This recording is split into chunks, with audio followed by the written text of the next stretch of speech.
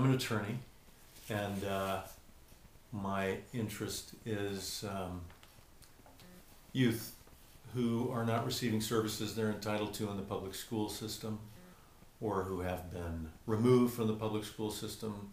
for reasons I consider to be unlawful or immoral or unconstitutional. That's a good question, because I had been for 15 years or more in criminal and divorce law, and I started a program here that is in Durham, North Carolina area for kids in trouble with the law or at risk for becoming criminal. And in the course of building that, I found that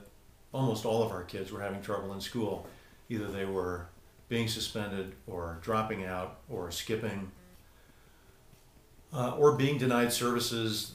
that I thought they were entitled to. So I started representing them and found that this is an area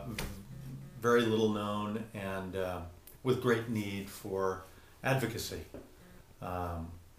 It's almost as if, and this goes back now more than 10 years, I think, and it's still a situation where adults with more knowledge and one would think better judgment are in effect taking advantage of young people and their parents who are less educated, less able to make sure that there are services for them that they're entitled to by law.